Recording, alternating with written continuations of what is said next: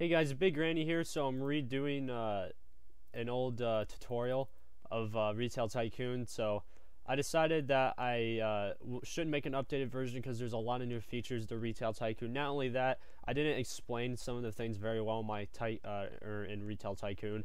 And this might be a little bit longer of a Tycoon, but if you're just wondering about stuff or looking for a better version, I did not plan this out yet, so we'll see what happens. But on the left side of your screen, this is where you manage your store and all that stuff, all your upgrades, stuff like that. So this side's very important. You can either click or press your keyboard number for that. So if I press 3, for instance, through open supply, stuff like that.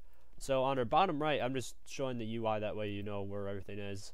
On the UI on the bottom right, this is settings. There's also changelog and credits here if you want to check that out. But anyways, client-side AI calculations, if your server is getting laggy, you can put the calculations toward your computer. So 100% on my computer right now. You can also buy cash, and there's also admin here, which that isn't really useful for anything. Alright, so to get your store started, you need to have some kind of checkout lane. So I recommend starting with a register since it is cheaper.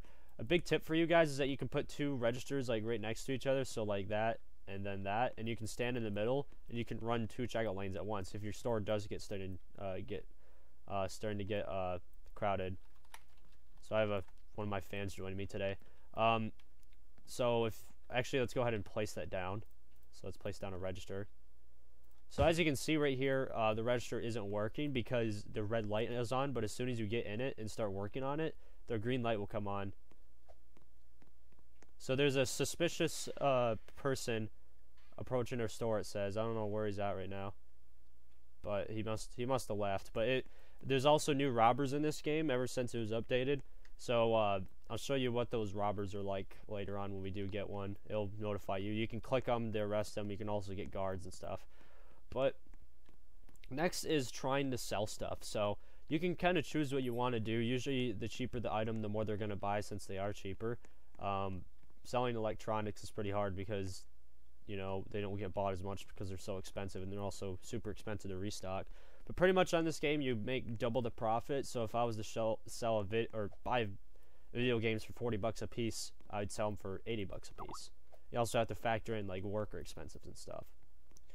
So let's start with some clothing. Clothing is quite expensive, and I'd recommend starting with some supplies, and always have supplies on backup just in case you do run out at some point. So a lot of people are wondering, how do you put stuff on things? So you click manage. And by the way, if you click to supply, you can buy supplies and stuff. You can change how many you buy here, and then if you click over it, you can click order and trash. And I'll show you how to manage managers and stuff like that. Okay, so next we can click manage, which is the 1, and then you click the clothing rack, and then you can place clothing on it. Since it is a clothing rack, you can put clothing on it. And some of these items, some of these different pieces of furniture, they can hold like a variety of items as well, just so you know.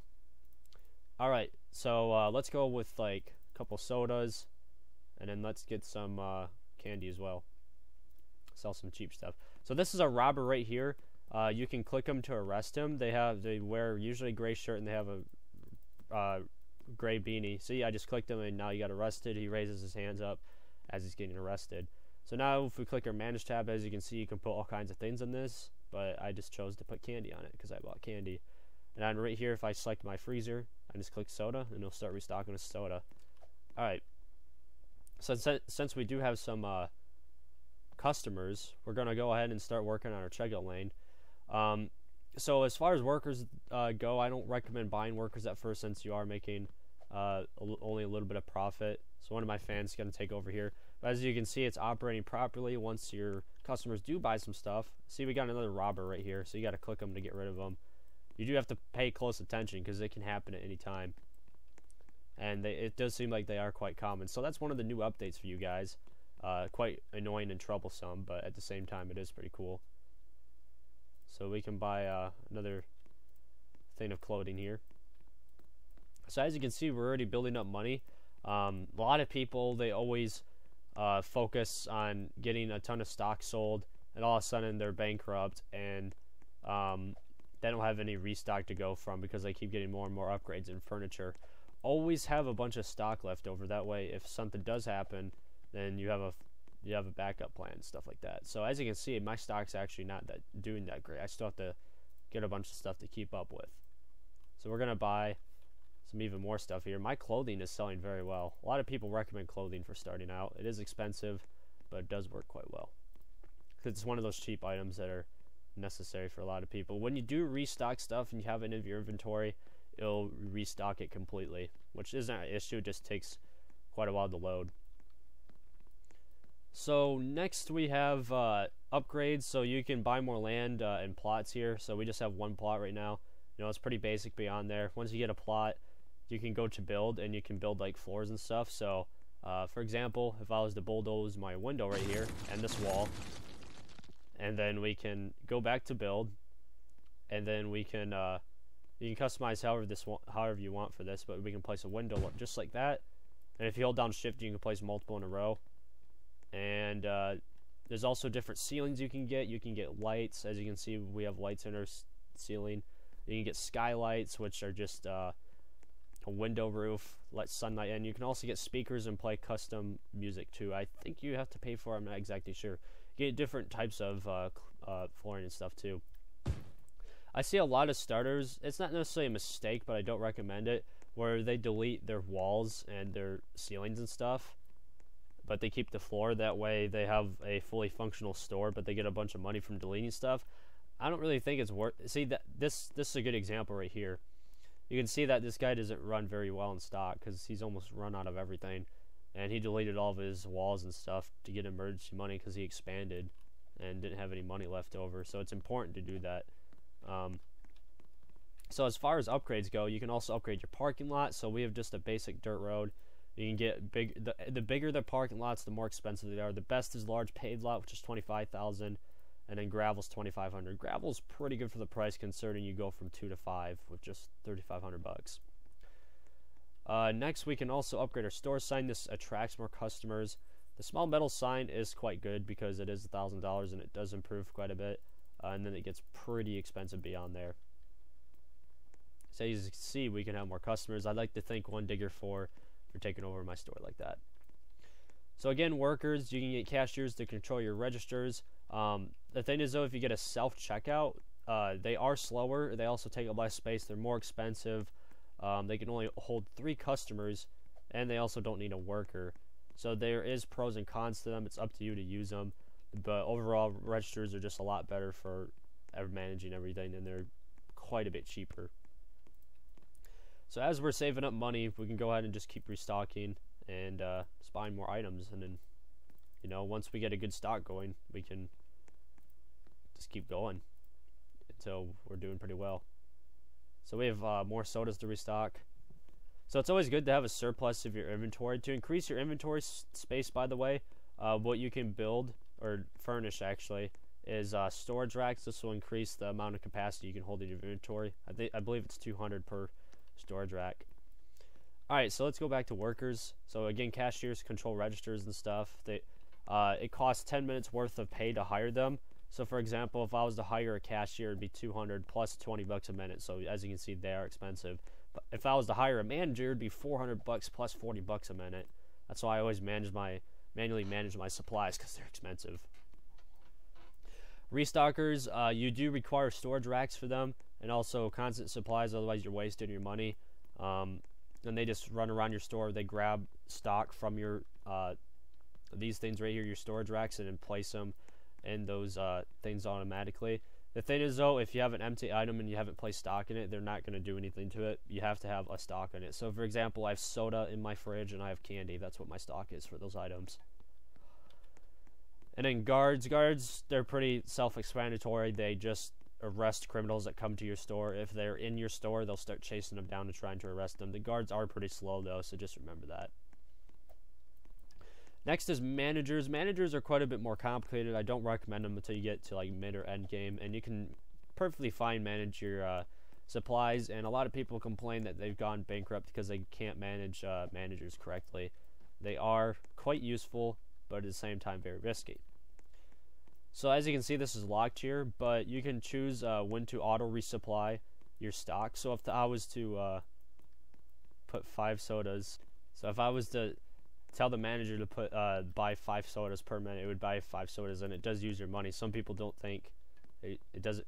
They don't think that it doesn't use money or something like that. I don't know why that makes any sense, but so yeah, it is quite useful. At the same time, it's very risky, and if you don't manage your timings correctly, so for example, if you buy too many items every minute, you're just gonna go bankrupt, and then your managers and your workers can't live on and be paid.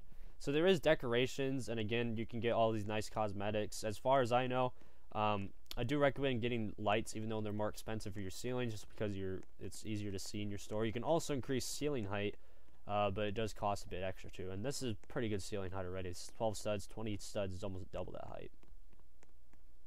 So let's go check out some other stores, for example. So that's an example over there. A lot of these stores aren't very good. I'm gonna be honest with you guys. This store does seem like it's a good setup though. Oh boy. Didn't mean to, hopefully that's not copyright. I made that mistake of walking to a store. I kind of wish you didn't add music, to be honest now. So I think that's pretty much it for the basics. I might be forgetting stuff, but, so that's pretty much how you manage everything. You can, about furnishing and selling stuff. So if you go to furnish, you can click move to move items around. You just click it, and I can just move it like that. You put it back if you want. You can press X to cancel, and you'd also click R to rotate. So if I was to rotate my clothing rack, or rotate this, or rotate that, you just have to click it, and then sell. You just click it, and then you sell the item. You can press X to cancel, or just go back to the tab. And it builds kind of the same thing. You just click the item, you place it down if you have available space. Bulldozing gives 50% value back. And in options, you can change the color of your theme of your store. So for example, if I wanted to put it as red, your store is currently open. You can also close your store so nobody comes to your store. You can play music that's already built into the game, but to get custom ID music, then you need to pay extra. You can also save and put on autosave as well. I have it turned off because this is not my actual store. And let's see what else. You can also have an option to reset with some help question marks here. You can also wipe your data, stuff like that. And you can change your icon ID, but you do have to pay extra for that as well. Otherwise, it's just a picture of your character, which is fine by me. So I think I covered all the basics. I do apologize if I didn't dive into the game, but it's going to take me ages to get that far. So let me show you an example of my current store, for instance. So I'm just going to load into my current one. So I got a bunch of workers here. When you do respawn, you'll have all your workers and stuff. Make sure to save, by the way. That's very important. Yeah, pretty much. I have an Omega Walmart. So I just recently upgraded my store, so it's not very organized, or stuff's not really placed correctly. But I have a successful store because I've gotten this big, and I am going to probably refurnish and remodel it pretty soon and expand. You know, I got a maxed out parking lot. See, this is a robber right here. So wherever my guard is, he's going to walk over here and try to arrest this robber. See, he does try to speed up too to try to catch him. This guard's pathfinding is terrible. Well, why did he walk outside? What's this guard doing? This guard is I have some issues. See, that robber's stealing stuff right now. He's stealing a hat. See, he just took down the robber, so you can kind of see that happen. I wish there was noises and stuff that these citizens would make. That's actually a cool idea for an update. That would make it a lot more immersive. Or when a guard gets arrested, he's like, ah, or something like that. So yeah, that's pretty much it. This kind of shows you what your stores can be like. I don't even have that great of a store, and I've seen there's stores out there that are double my size or even triple my size right now. So let me show you my upgrades. Again, parking and stores maxed out. I still have half the land, and I don't have anything special in my ceiling height, or I have lights throughout my store. It does look pretty bad. And I'm probably going to replace some flooring soon. But anyways, guys, hope you guys enjoyed this tutorial. Sorry for going for so long. I hope this was more helpful, especially for the updated version of Retail Tycoon. And let me know if this was a better tutorial than the other one. I hope it was. And don't forget to subscribe, leave some comments, and that'll be all. Thanks for watching. Hope you enjoyed and hope this was helpful. Now go run a successful store and have fun. See you guys later. Thanks for watching.